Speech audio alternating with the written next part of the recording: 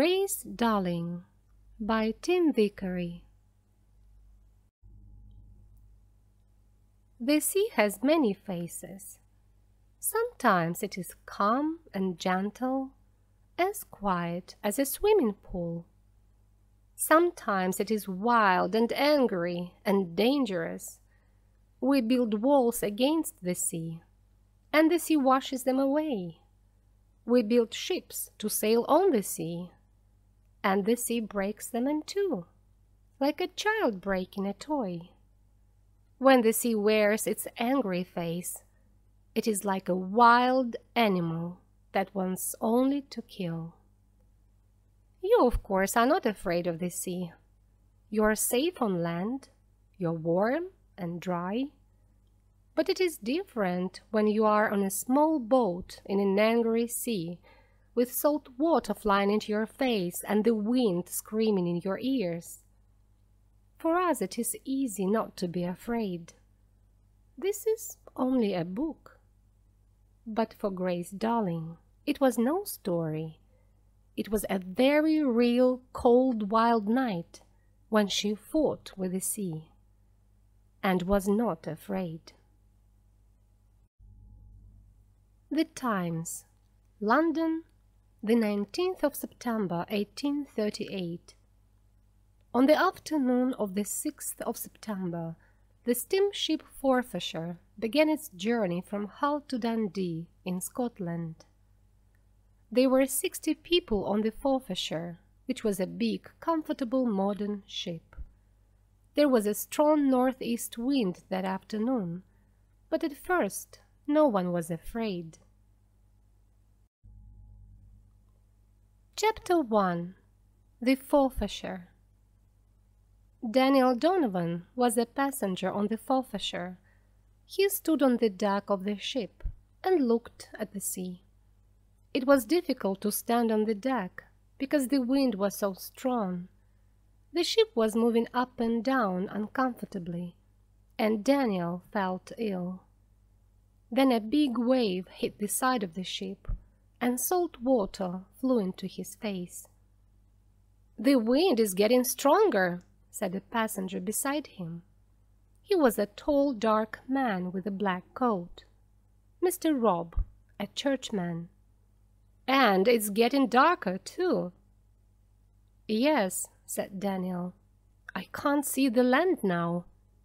He looked to the west, but he could see no land, no lights.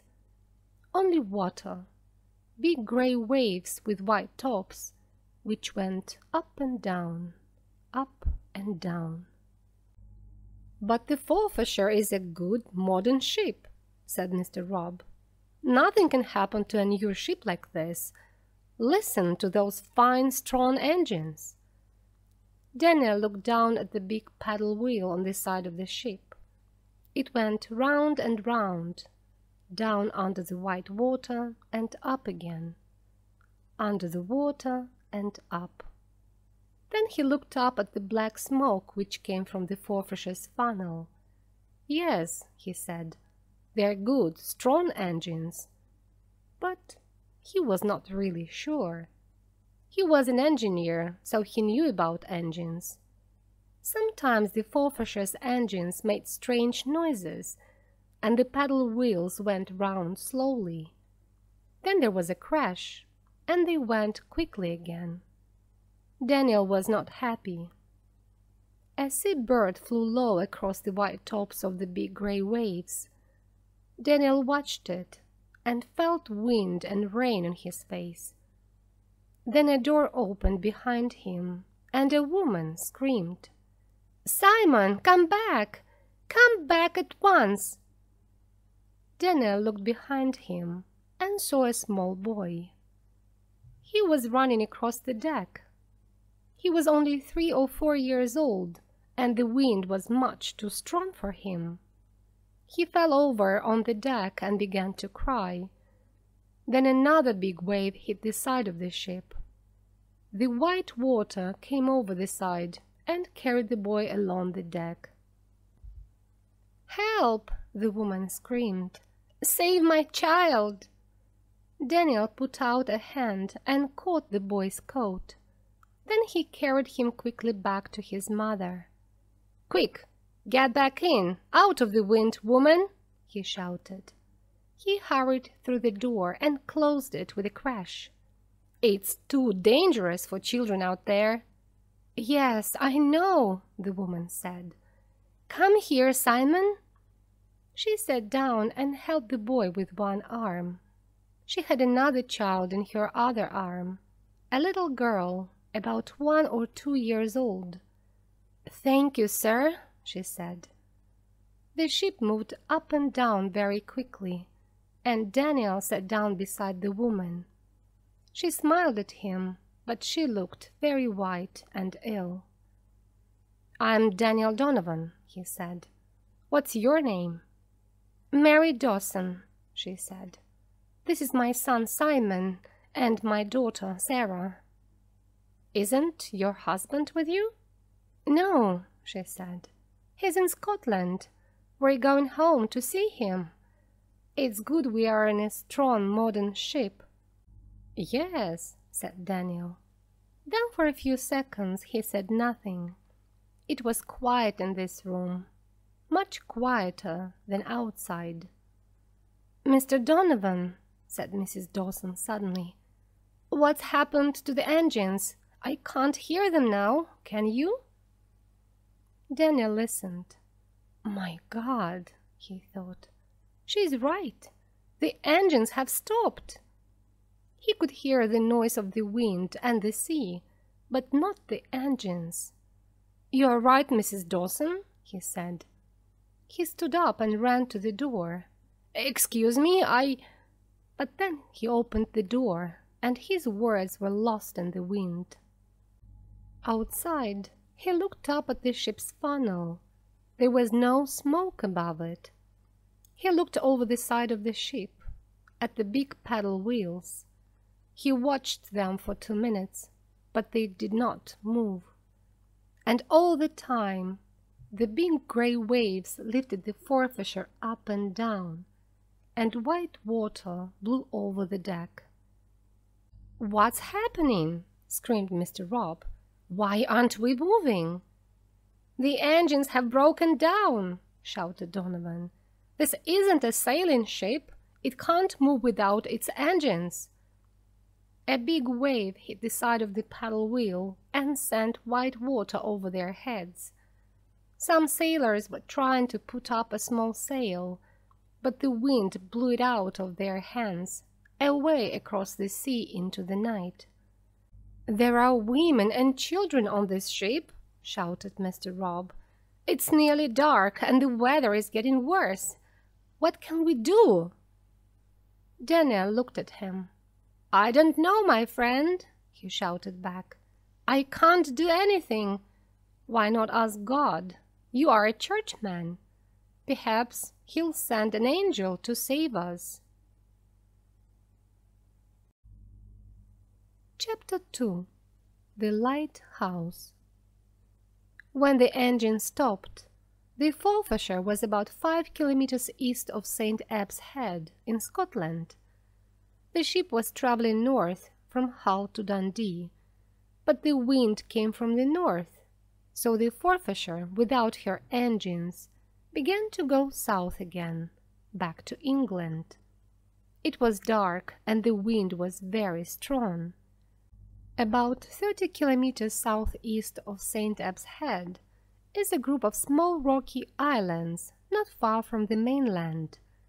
These are the Farne Islands. On one of them, Longstone Island, there is a lighthouse.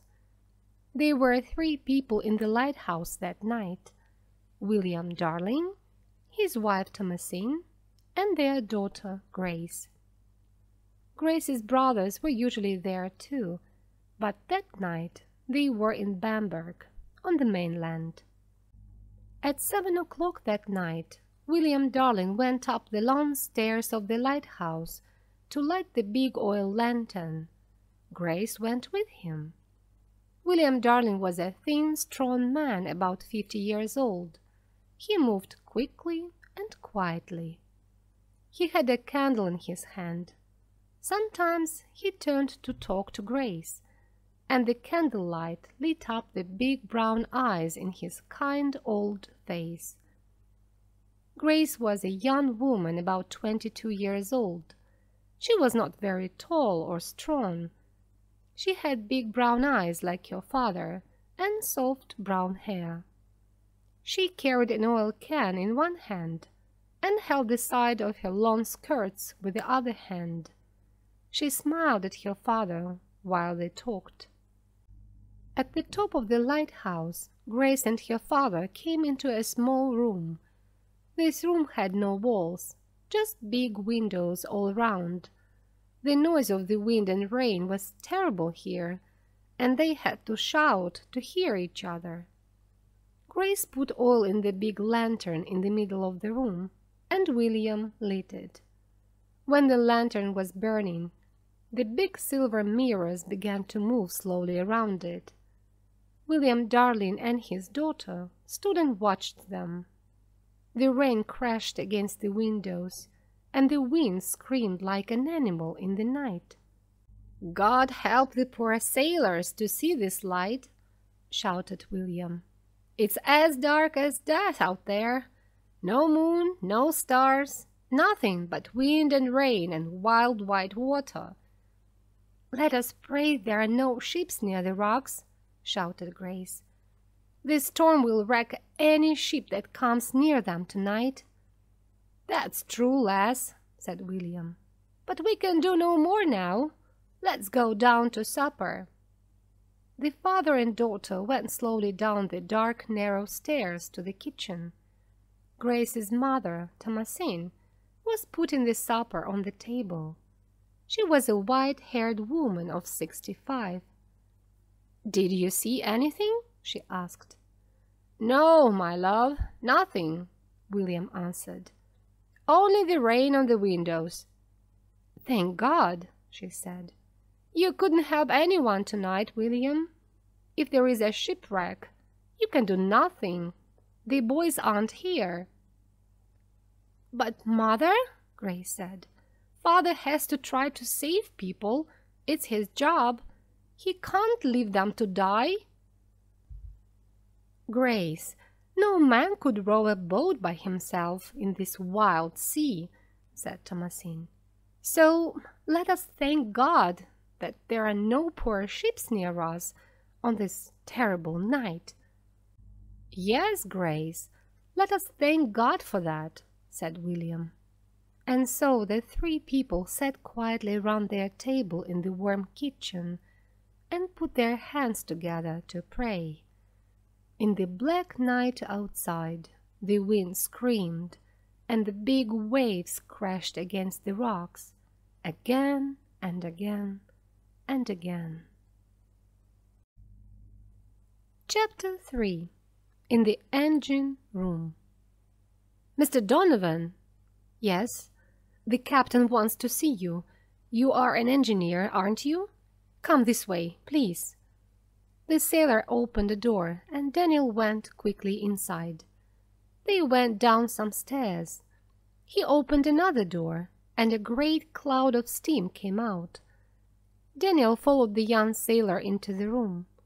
It was very hot in here, and there were clouds of steam everywhere. A tall, red-faced man came up to him. "Mr. Donovan, my name's Humble, Captain Humble. We need you, sir. You're an engineer, I understand. One of these engines has already stopped, and the other is working very badly. There is too much steam in this room, sir, and not—" A big wave hit the ship with a terrible crash, and Daniel, Captain Humble, and the young sailor held on to the wall. Daniel saw a big man in a blue coat and shouted to him, "Are you the ship's engineer?" "Yes." The man looked angry, tired, and frightened. "What's the matter? Why has this engine stopped?" "Why? Because it's too old, of course. Look here. See this? And this?" For 5 minutes, the two engineers moved around in the steam and smoke and looked at the big engines. "See? It's broken here and here. How can I mend it now in the middle of a storm? Can you do that, sir?" Daniel shook his head. He was angry and frightened. "No, of course I can't. The ship must go back to land." The men agreed quickly. "That's right. That's what I say. But you tell Captain Humble that. He says this a new modern ship, so it can go anywhere, in any weather. Our rich passengers want to go to Scotland, so that's where we're going, he says. But it's too dangerous and—" The man stopped when Captain Humble came near. "Well, Mr. Donovan, can you help us? Do you know more about engines than this stupid engineer here?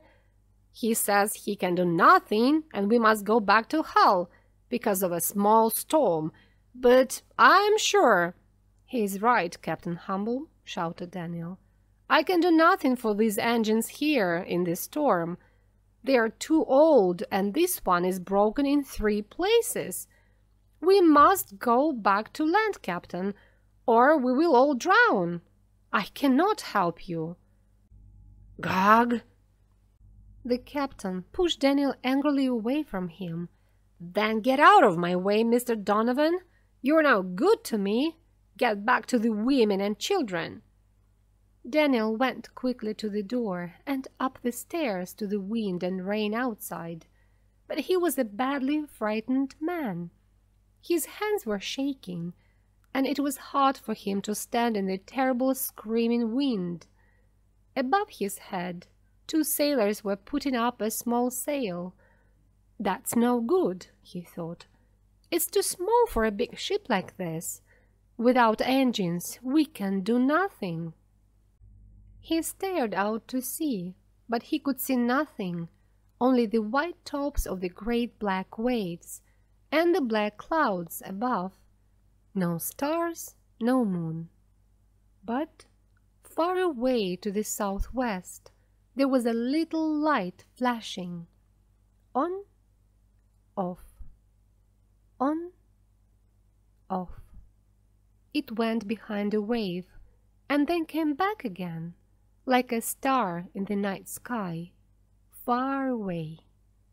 But it was coming nearer, nearer all the time.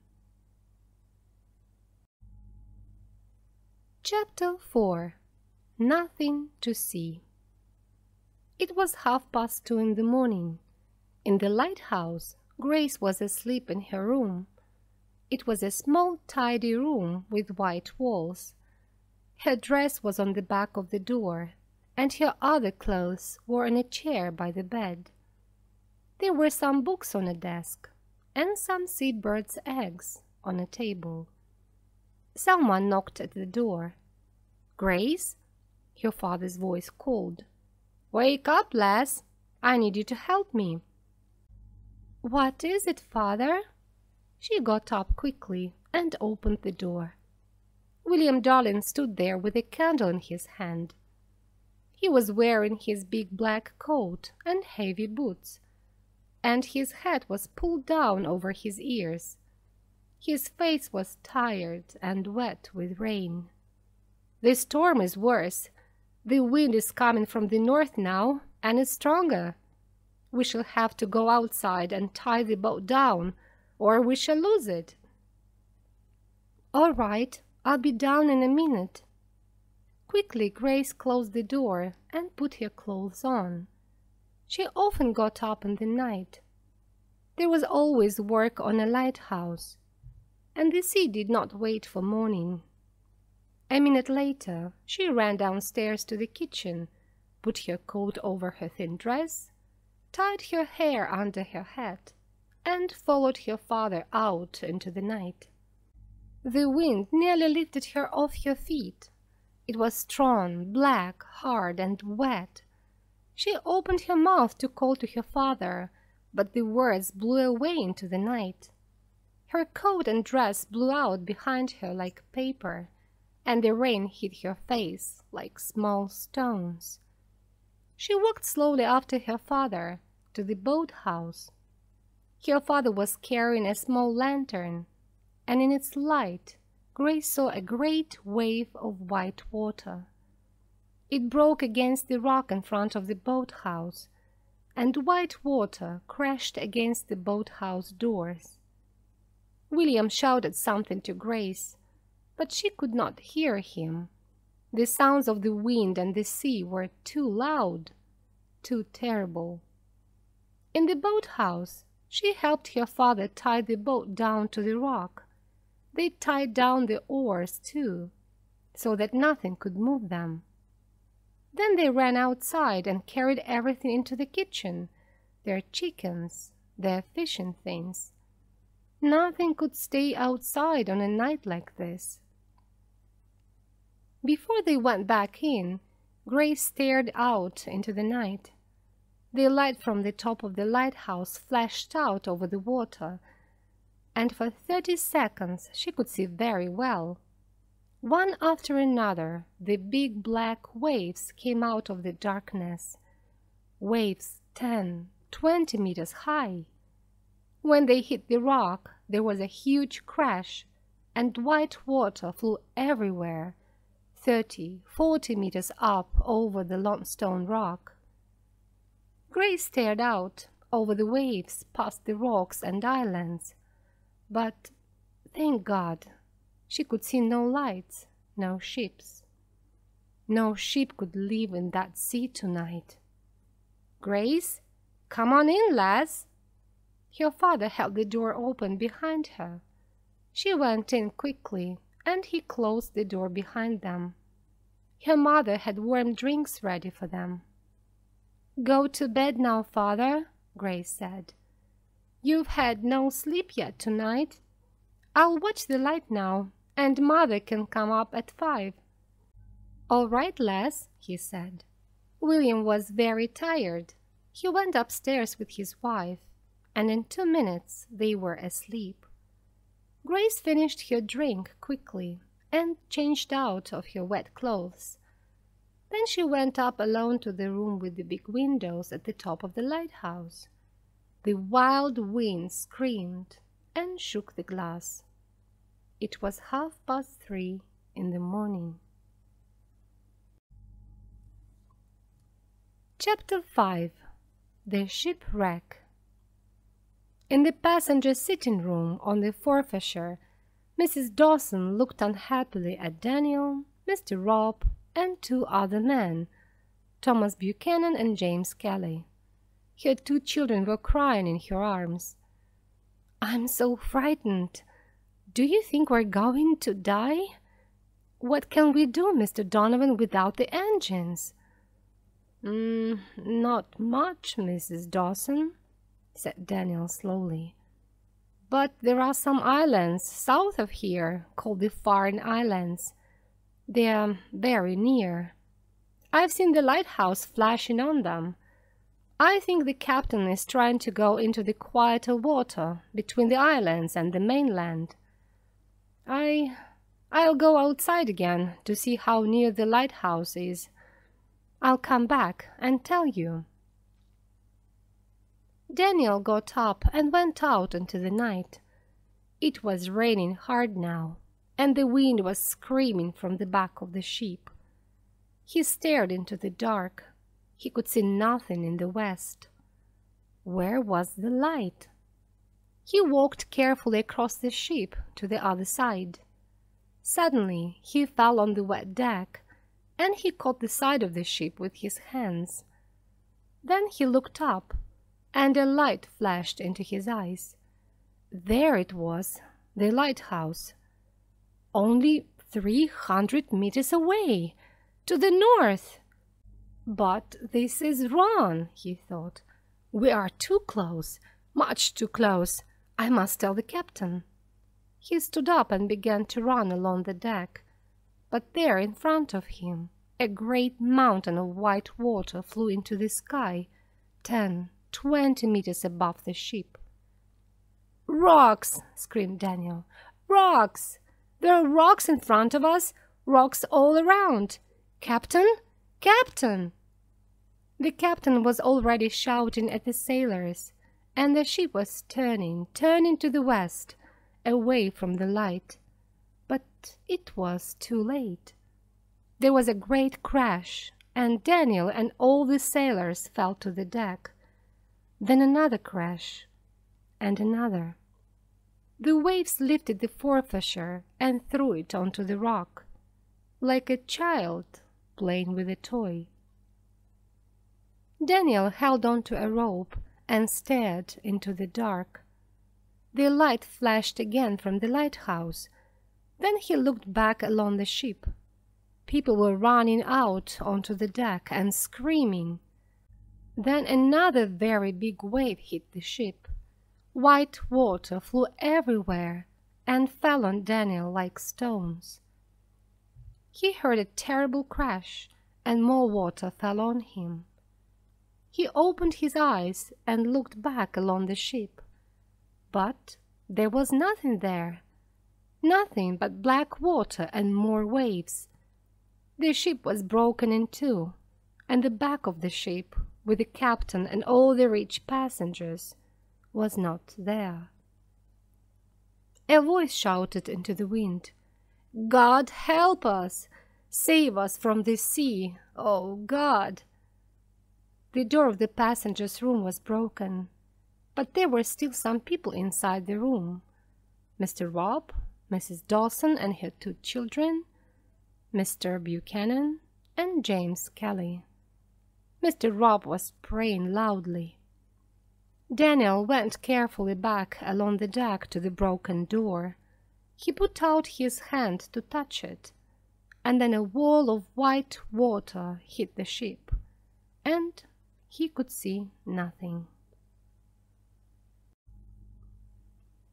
Chapter 6. Out of the Window. At 5 that morning, Grace felt a hand on her face. It was her mother. Grace was nearly asleep. The wind was screaming and shaking the big windows, and Thomasine darling had to shout, "Go to bed, Grace. It's nearly morning. I'll look after the lantern now." "All right, Mother." Grace got up slowly and went downstairs to her bedroom. It was much quieter in her room because of the strong stone walls. She looked at the birds' eggs on her table, the books on the desk near the bed. The bed looked warm and comfortable. She smiled and began to get undressed. A little gray light was coming in through the window. "It's nearly morning," she thought. "I'll look at the sea before I go to bed." She walked to the window and looked out, but she could see nothing because of the salt and rain on the glass. "It doesn't matter," she thought. "I'm too tired. I'll go to bed." But before she went to bed, she prayed. And when she prayed, she heard a voice in her head. "Go to the window, Grace," it said.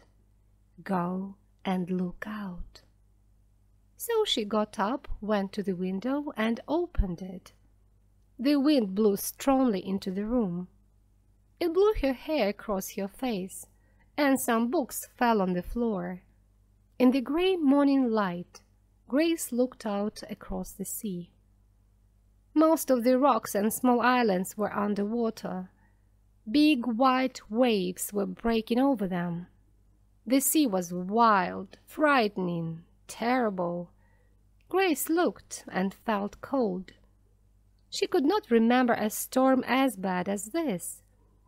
She thought of her warm bed and began to close the window. Then she saw the ship. It was a big ship on Hagas Rock, about 300 meters away to the southwest. A very big ship, but it was broken in two, with white water breaking all over it. Grace could not see it very well, because of the rain and the sea. "Father, Father, come quick!" She ran out of the room, down the stairs to her parents' bedroom, Come quick! There is a ship on Harker's Rock, a big one, a passenger ship. It's broken in two." William Darling was out of bed in a second. He put on his boots and coat and followed Grace up the stairs. "Did you see any people?" "No, Father, but it's difficult to see anything in this wild sea." Her father took a telescope from his pocket and stared out of Grace's window at the wreck of the Forfarshire. He looked for a long time, then said, "I can see no one, but my eyes are old. You look, lass." Grace stared carefully through the telescope. White water crashed over the wreck. Sometimes the ship moved on the rock, and sometimes pieces of wood fell off into the sea. But she saw no people. "No, Father, I think they have all drowned. Poor, poor people." "Yes, but it's a good thing too, William." Grace's mother was in the room now, and she was looking out of the window with her husband and daughter. "Why is that, Thomasine?" William asked her. "Why? Because the boys aren't here, William. You couldn't take a boat out on that wild sea alone. No one could. If there are people alive on that ship now, you cannot save them, William." "I could go with him, Mother," said Grace quietly. "Not in a sea like that, Grace," her mother said. Her father said nothing. "We mustn't stop looking," said Grace. "If there is someone alive, we can't just leave them to die." And so, for the next 2 hours, Grace and her parents watched the wreck of the Forfarshire through the telescope. Slowly, daylight came, but they saw no people, only rain and waves and a broken ship in the wild, angry sea.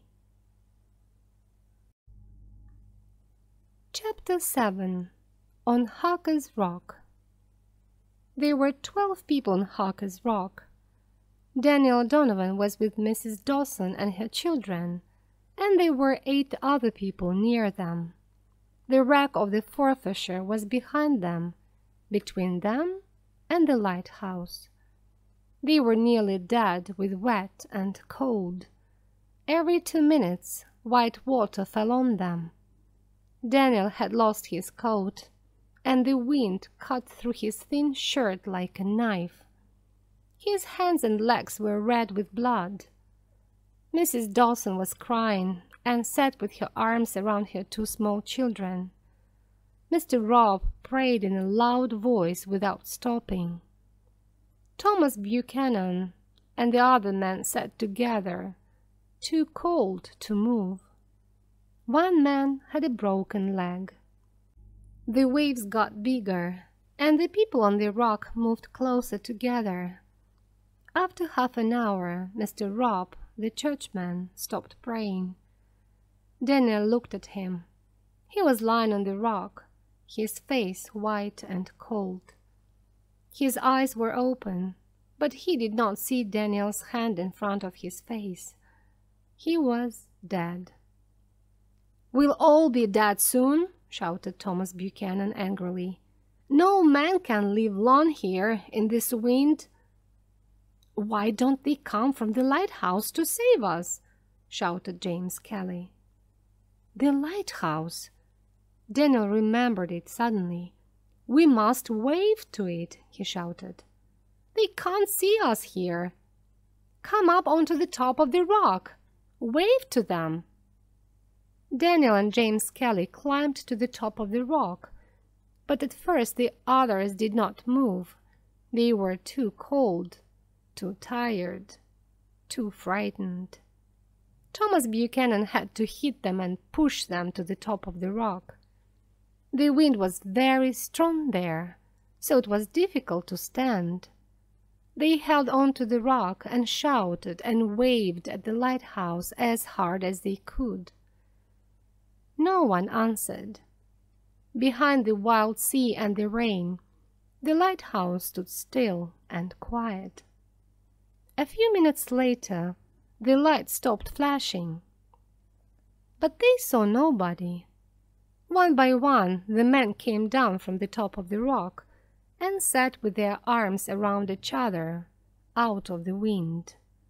Only Daniel and Thomas Buchanan stayed on top of the rock. They waved and shouted and cried, but they saw no one.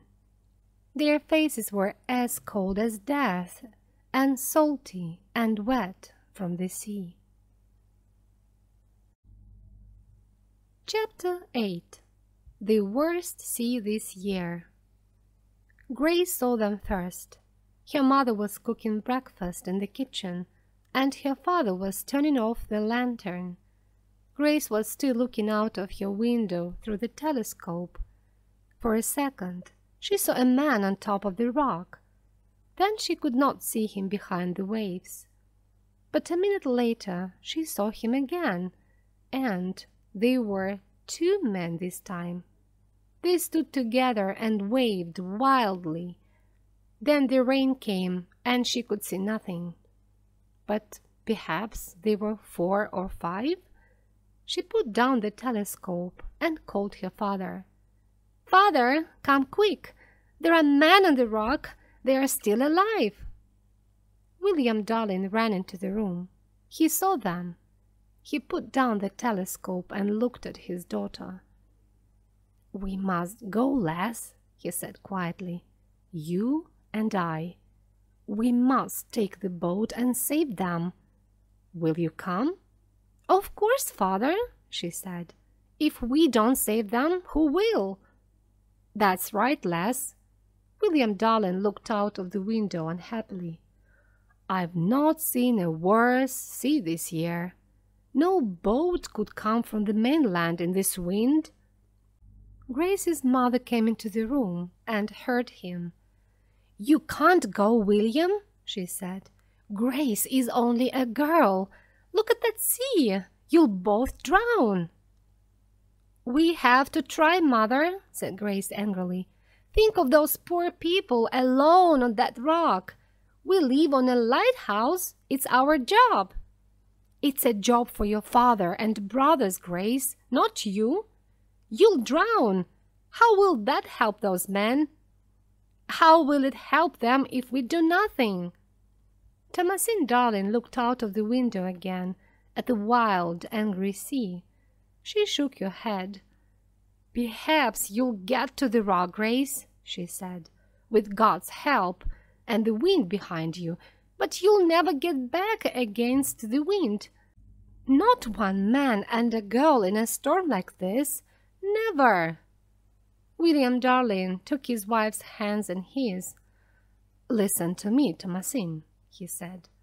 "There are 3 or 4 seamen on that rock, strong men. They'll help row us back if we save them."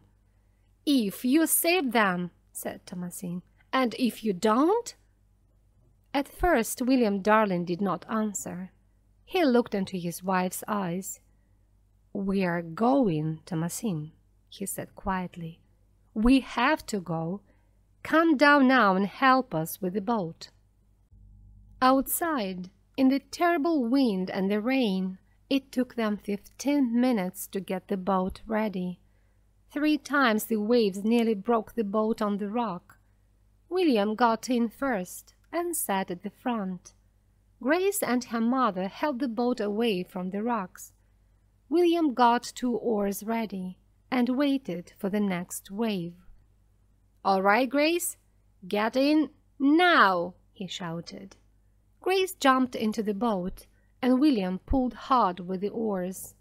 1, 2, 3 pulls, and then a wave lifted the boat, and the oars were pulling at air. But they were away from the rocks. The boat came down between 2 waves, and Grace quickly got her oars out. They both pulled hard together, but carefully, too. They did not want to lose an oar in the wild water. Grace was cold, and her dress and hat were wet.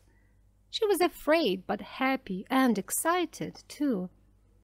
"This is what God wants me to do," she thought. At the top of a wave, she could easily see across the long stone rock to the other side. Then the boat went down between the waves, and she could see only mountains of wild water everywhere. "Pull left, left!" William shouted. "We must keep the rocks between us and the worst waves." Grace pulled hard at her oars and watched the waves. "God will help us save them," she thought happily. "I know He will." Outside the lighthouse, Thomasine Darling watched the little boat. She saw it for a second, then it went behind a wave and came up again. "It's not possible," she thought. "No boat can live in a sea like that. Oh God, please save my husband and daughter." She watched and prayed, and the little boat got smaller and smaller on the wild grey sea. Chapter 9. Angel in the Storm. "Help me, Mr. Donovan! Please, help!" "How can I help you, woman?" Daniel shouted at Mrs. Dawson. "How can anyone help?" He was too cold, too frightened, too tired. He couldn't think now. "Please, help my children!" cried Mrs. Dawson. "Keep them warm for me. They're so cold." Daniel put his arms around the woman and her children. It was true. The children were cold, very cold. Their eyes were open, but they were not moving. He tried to warm them with his hands. He shook them, but they did not move. "It's no good, woman," he said. "No one can—" "They are not dead yet," screamed Mrs. Dawson. "I know they are not dead." She looked into her children's faces. "Wake up, Simon, Sarah. God will save us soon. Please don't die." Daniel was tired and angry. "Don't be stupid, woman," he shouted at her. "We're all going to die, don't you understand? No one knows we're here." Mrs. Dawson stared at him. Her face was wet with rain, and her hair was blowing in her eyes. "God will send someone," she said. "He must. I know He will." "Who's He going to send? An angel?" Daniel laughed angrily and looked at the wild, empty sea. But Mrs. Dawson was still screaming. "Someone must come," she shouted. "We can't die here. Go to the top of the rock and look again. Tell them about my children." "Your children are—" But he was afraid to say it. He turned away, angry with himself, and climbed to the top of the rock. The wind screamed in his ears. He looked across to the lighthouse and saw nothing, only waves and more waves. "I hate the sea," he thought. "It's like a great gray animal with 100 white teeth. I hate it. It wants to kill us all." And then he saw the boat. He saw it only for a second. It was on top of a white wave. It went down behind the wave, but then it came up again, down and up again, and it was coming nearer, a little boat with 2 people in it. He held the rock and stared at it. The boat came nearer and nearer still. Then a great mountain of a wave came with white, angry teeth, and the little boat went down behind it. "No!" Daniel cried. "No! Please, God, no!" The boat came up on top of the wave, with white water all around it. The oars were up, out of the water. For a second, the boat began to turn on its side. Then the oars went down into the water, and the boat came down the side of the wave. Daniel could see the two people in the boat now. One was a man. One was a young woman. He got up and ran down the rock. He was crying and laughing at the same time. "It's all right, Mrs. Dawson," he shouted. "It's all right. Look there! Look! Your angel is coming." Chapter 10. Too Many People. Grace looked quickly behind her and saw the people on the rock. They were waving, shouting, laughing. But there were 8, 9, perhaps 10 of them.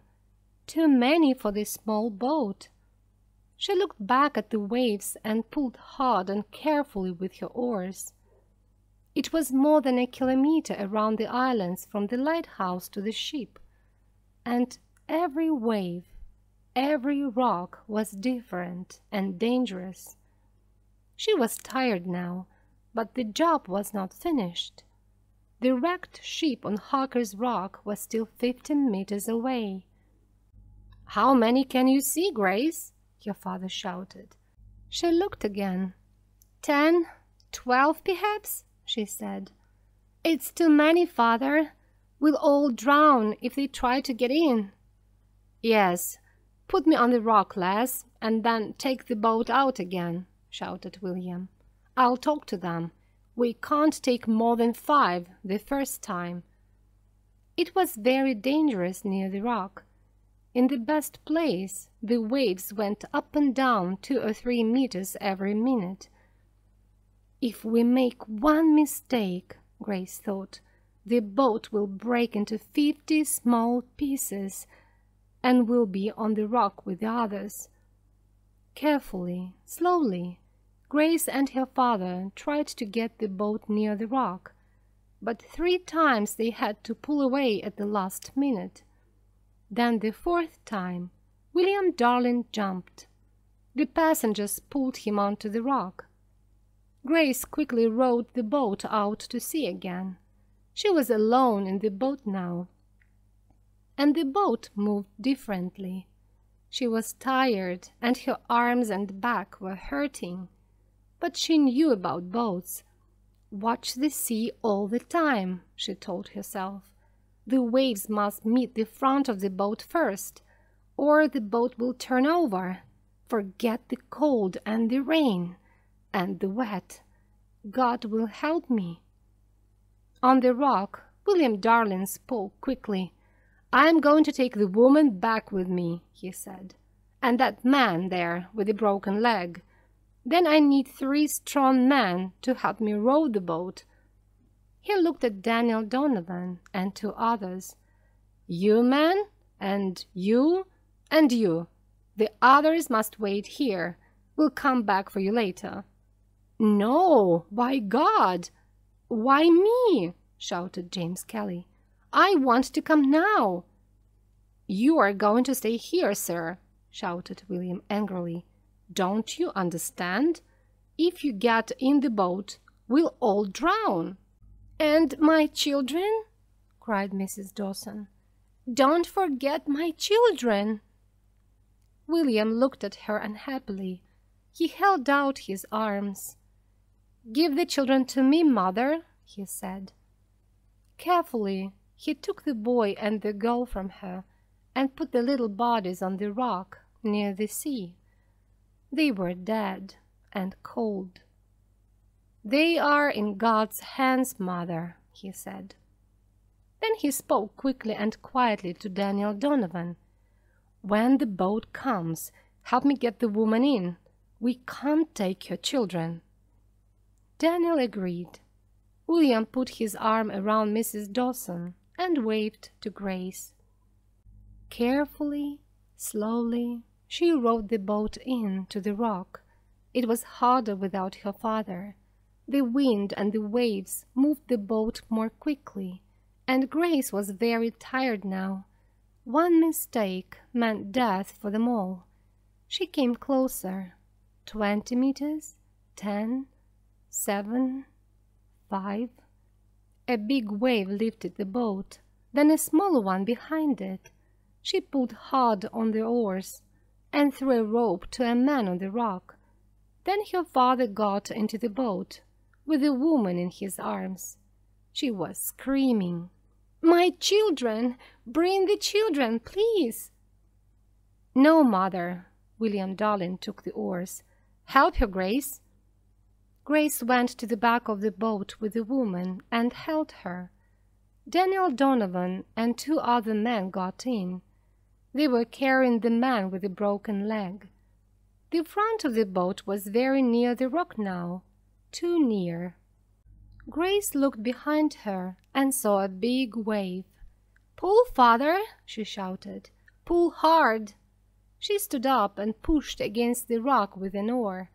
The boat was very heavy now, with all these people in it. William pulled hard with his oars. The big wave came in and broke into white water all around them. But the boat did not hit the rock. William pulled again and shouted, "You men, help me! Take the oars, 1 each!" The little boat was very full. The sides were only just above the water, and often the water came in. Grace threw it out with her hat.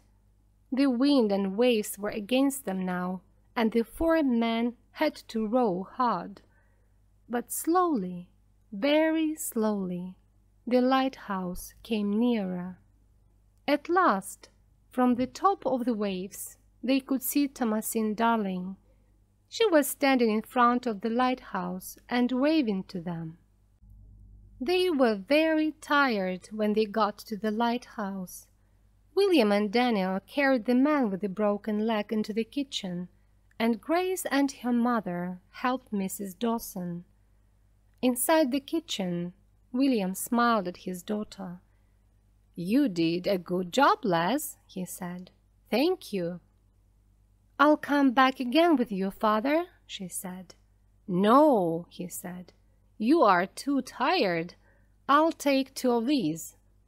He looked at Daniel and the other 2 men. "Which are the strongest?" he asked. Daniel was very tired. There was a fire in the kitchen, a warm, beautiful fire.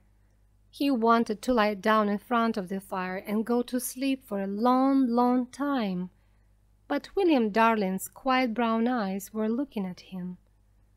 "I'll come with you," Daniel said. "I'll come too," said Thomas Buchanan. William Darling smiled. "Good man," he said. "Can you 2 men row as well as my daughter?" Daniel looked at Grace, who was busy helping Mrs. Dawson. She looked very small here in the kitchen, like any young woman. "I'll try," he said. "Right," said William. "Come on, then." So Daniel and Thomas Buchanan followed the old lighthouseman away from the warm kitchen fire, out into the rain and wind again. Daniel looked at the angry sea with its terrible waves, and he felt cold and frightened. He remembered the small young woman alone in the boat by Harker's Rock. "Great God," he thought, "you made that girl strong, like an angel. Make me strong, too, like her." The Times, London, the 19th of September, 1838.